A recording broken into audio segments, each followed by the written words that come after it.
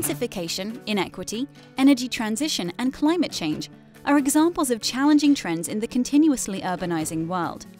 The master track Urbanism at the Faculty of Architecture and the Built Environment trains professionals that address these critical global challenges with creative, strategic, and technical solutions.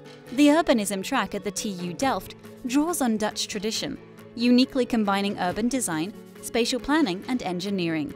Urbanists can work in complex, creative environments to reach sustainable, fair, and pleasant urbanization in dense and rural spaces and places. Urbanism is about making connections between people and places, movement and urban form, nature and the urban fabric.